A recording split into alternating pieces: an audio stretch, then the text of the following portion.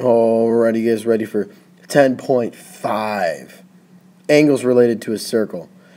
So we're going to be able to find the measures of angles and arcs based on their relationships to one another. So this is something that we've known for a couple sections now, that the central angle and the intercepted arc are equal to each other. So if the central angle is 80 degrees, the arc's 80 degrees. If the arc's 80 degrees, then the central angle is 80 degrees. They're equal to each other. Any on angle, all right, an inscribed angle, or we call it an on angle, and a tangent chord angle. These are both angles that are on the circle. The vertex is on the circle. That's what we call an on angle. Those are half the measure of the intercepted arc. So if this is 100, the on angle is 50. This is 120, the on angle is 60. An in angle, chord angle, the vertex of the angle is inside the circle. So what we're going to do is we're going to have the arc plus the arc, and we're going to divide that by 2. So for this one we take 170 plus 70 and divide it by 2, and that would give us our angle. Now for the two tangents or two secants, the outside angles. The vertex is outside of the circle. So here I have two tangent angles. And what I'm going to do is I'm going to take the big arc minus the small arc and divide that by 2. So I take 260 minus 100 and I divide that by 2. So I get 160 divided by 2, which is 80 degrees. Now we're going to learn something later on about this arc and this angle. I don't want you to think about that now. We'll come back to it another time. For the secant, two secants here, an outside vertex. The vertex is outside the circle. Same formula, 80 minus 20 over 2. So I get 60 divided by 2 is 30 degrees. And there's my angle. Oh, yeah. But do you think I'm always going to give you these two arcs and then boom, you just get that one? I don't think so. Maybe I'll give you the angle and you'll be missing one of the arcs. Whew. Sky's the limit, guys.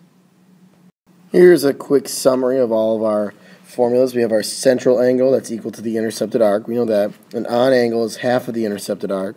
An in angle, you add the two angles together and you divide it by 2. That's the one that looks like this. And there's my center. The out angle, you have two options. Either it's the tangent, and that's the angle right there that we're looking for, or it could be secant, with our angle there. And we take the big arc minus the small arc and divide it by 2. The on angle can look two ways.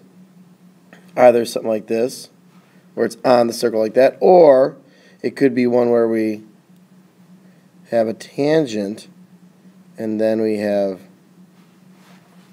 the other one going across. So we would be talking about this arc here divided by 2. Alright, our first example using our new awesome super cool formulas. And what do you know? Just what I was talking about. I might not give you both the arcs and expect you to find this guy here.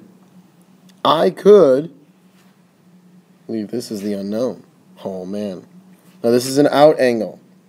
This is kind of a combination of a secant and a tangent, but the formula still works the same.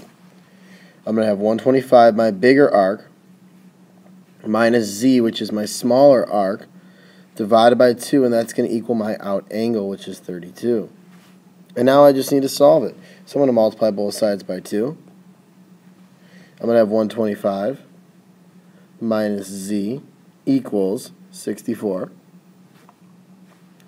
Then I'm going to subtract 125.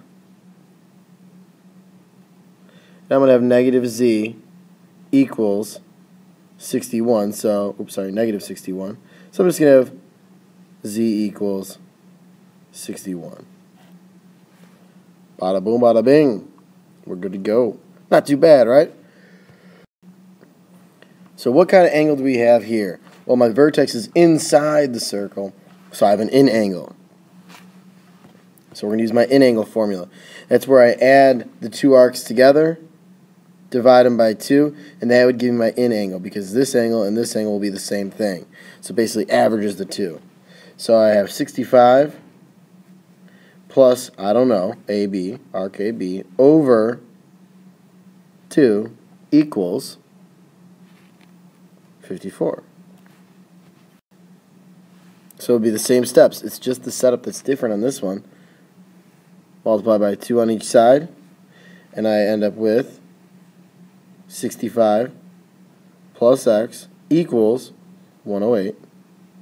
Subtract 65, and I get x equals 43. So my arc is 43 degrees. Bada boom, bada bing. Oh, man. Looks like Mr. Allen is throwing a curveball at us this time. Whew. So we're going to have to do some thinking here. I want to figure out this angle here. And this is an on angle, and I need to know what this arc is in order to get this angle. How can I figure out that arc? Well, I have this angle here. Could that help me out at all? And I also have this arc. Could this arc help me at all? I don't know. We'll see. Well, I know that if that's 40, I know that this arc will be 80 degrees, right? And if this arc's 120 and this is 80, that's 200. I only have this arc left over, so this has to be 160, right? 120 plus 80 plus 160 gives me 360 degrees. All right, I'm getting somewhere. Well, if this right here is 160 and this is an on angle, I know that my on angle is half this measure, so my answer is going to be 80 degrees. Yes. Oh man, another doozy. What is this? I only have one of the arcs that I need. I don't even get the angle or the other arc. This is ridiculous. How am I going to solve this problem? Oh, I bet you could probably figure it out. Hit pause if you know how to do it, of course. And then listen to the explanation.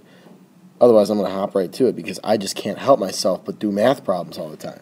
All right, I have 115 here. I have 85 here. That means that I can figure out what this arc is, which is 160. Right? Because I subtract both of these from 360. This is 200 added together. Take that from 360. I'm left over with 160.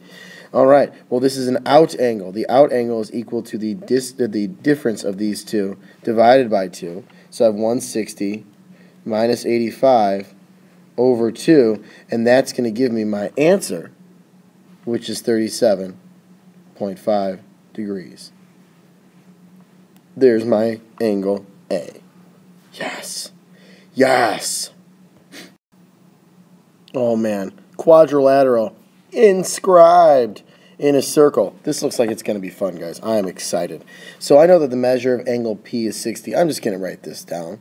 You know, 60 degrees right there. Bada boom, bada bing. I know that PSR is 128, and I'm going to do that like so. And these can get a little messy, so it's nice to stay organized and even use different colors if you need to.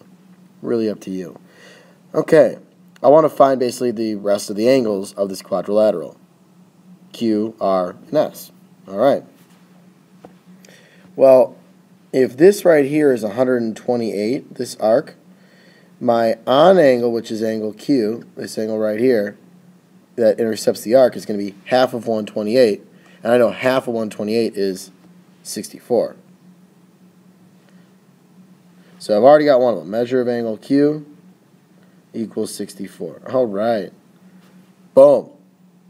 Almost done. Angle R now and angle S are both needed. Well, check this out. If this is 128, what's this right here?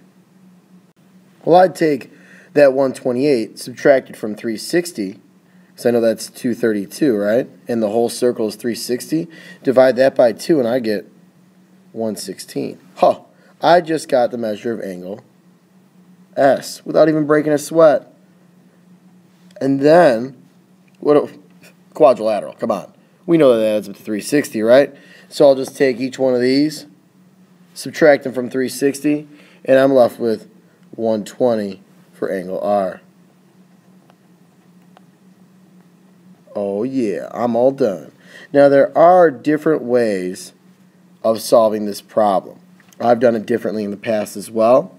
There are times where I'll get, if this is 60, I know that this is 120, and then I can figure out what this arc is and do half of that to get this angle. There's lots of different things that I can do. So if you solve this a different way, that's totally cool, because there are multiple ways of doing this. One thing I want you guys to take note of right now are the angles that are opposite each other. What do you notice about them? That's something that we'll talk about in a couple sections here. So I'm going to just leave you there with a cliffhanger, so to speak, and let you ponder on the opposite angles of an inscribed quadrilateral. Ho, ho, ho, ho.